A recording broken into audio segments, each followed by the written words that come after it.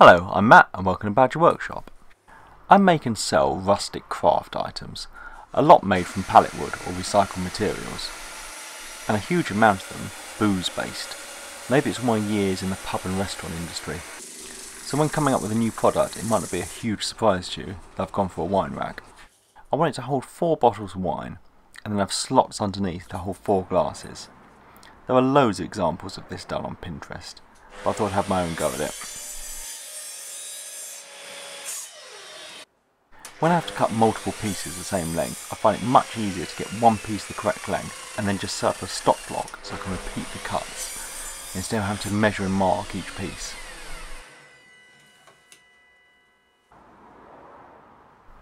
Here I'm marking out where the 4 wine glasses will go, or the stems of them will go.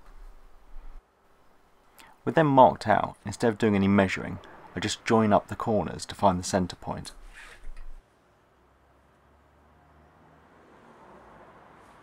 Luckily, being at a pub, I have access to a lot of wine glasses. So I measured a few, and they have quite different sizes in stems, so I went for quite a large Forstner bit, so I could accommodate most glass sizes. With the holes drilled, I just need to mark lines to cut slots for the glasses to slide into. With the slots cut, you can see the reason for last week's video. The spindle sander makes it much quicker cleaning up the inside of these grooves. Now that I'm happy with the design, I just need to get some different grits. I always have to do some finish sanding, but I find it much easier to sand the pieces before it's all put together. Then when it's finished, I can just come back and do a bit of hand sanding. This all goes together pretty quickly, with just some glue and some brads.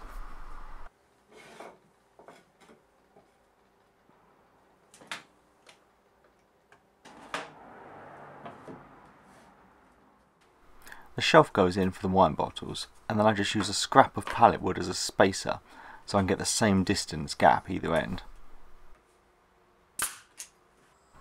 I seem to end up burning a lot of my pallet wood projects. I don't know if I really like the look or I'm just a pyromaniac. I guess I better just let the courts decide. I quite often finish projects with some wax, but here I'm going to use a hard wax oil as it's much harder wearing. I could have just stopped here, but there's nothing to stop the wine bottles falling out, and that would be tragic. So I cut down some 15mm copper pipe, slightly longer than the rack, and then I mix up a bit of epoxy just to glue these end caps on.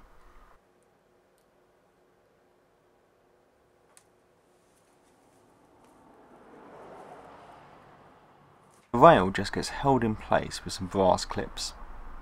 No wine bottles are going to get harmed on my watch.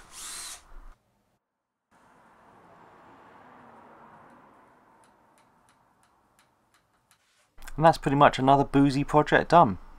Thanks for watching, and please subscribe for more videos.